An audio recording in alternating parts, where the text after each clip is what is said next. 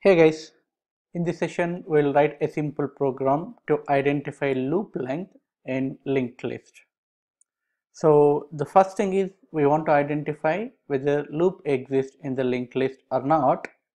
In case loop exists, what is the length of the loop? That means how many nodes are there in the loop. We have to return it. In case loop does not exist, we have to return 0. Now, we have seen how to identify loop in previous videos, but let me quickly reiterate here. We will use Floyd cycle detection theory here.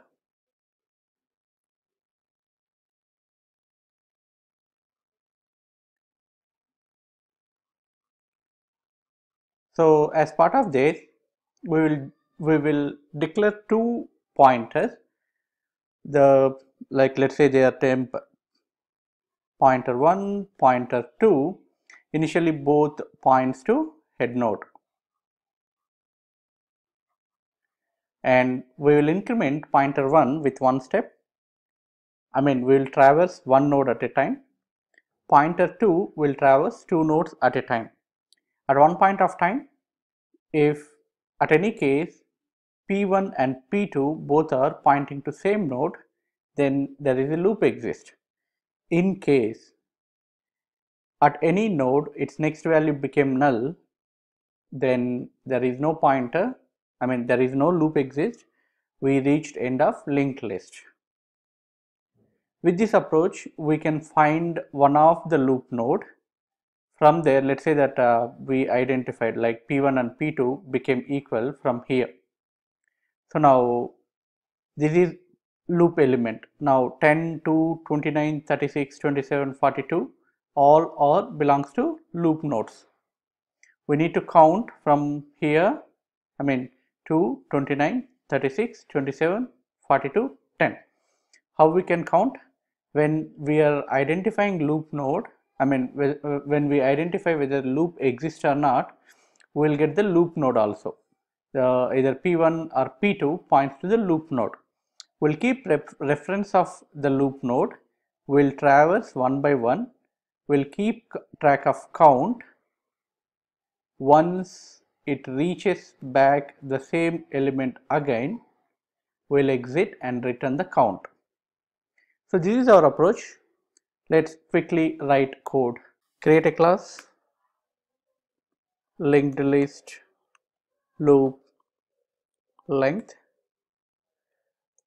I have copied node class, inner class code from a previous example. It has data and next members. Now let's write a static method, returns int, that's length of the node, length of the loop, find loop length, and we need to pass head node as a reference to method. We declare two pointers for slow moving one, which will iterate one node at a time, referring to head node initially, and fast moving pointer, which will iterate two nodes at a time. This is also initialized to head. Now let's find whether loop exists or not. So while slow moving node not equal to null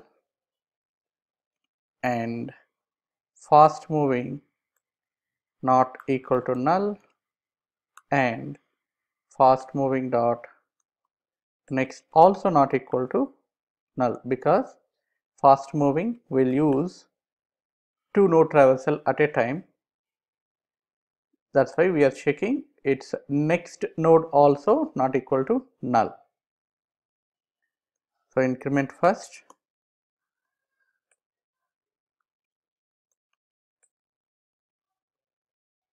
move to next node.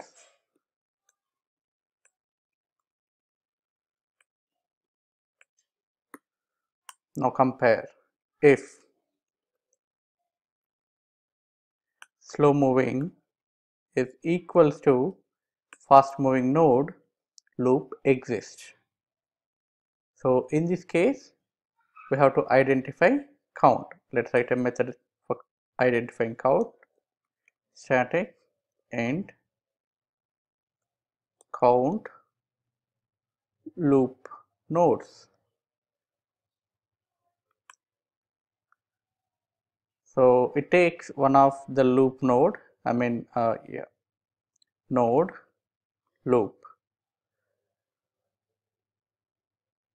So we'll take a temporary node to iterate and compare whether it matches to the loop node reference we have or not. So initially this is pointing to loop. We'll initialize count. Since we know we have one loop reference, we are initiating count with 1. Now while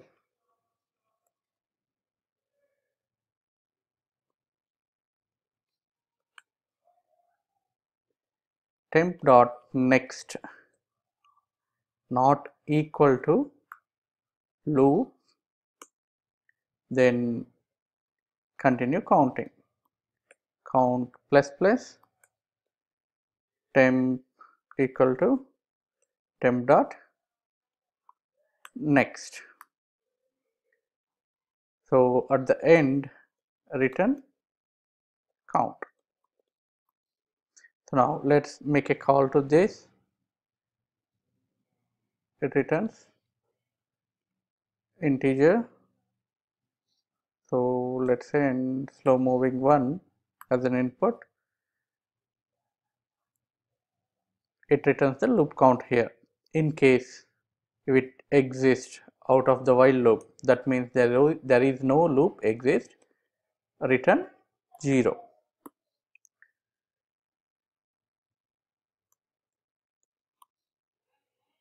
Let's write main method. I'll copy it from a previous example. We can reuse this code here. All I have done is I have created nodes and each node pointing to next node, and I have created a loop here. The node 5 is pointing back to node 3. So there is a loop exists.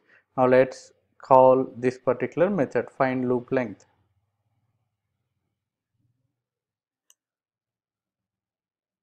And we are passing head node which is n1 here.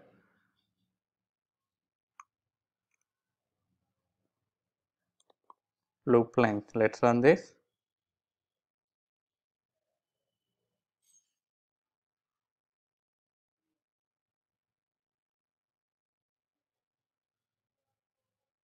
Looks like there is an issue. It's getting into infinite loop. Let's find out. I might miss something somewhere.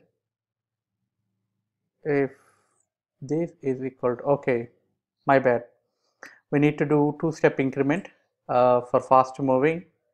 I just did one step here, so that's the mistake. Let's run once again and see.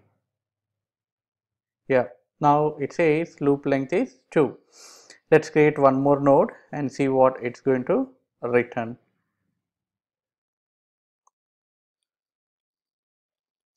So I'll create n6 and it's pointing to 89. n5 is pointing to n6. n6 dot next equal to n3. So I just added one more node into the loop. We're expecting 4. So the loop length is 4. Thanks for watching. Please subscribe to the channel.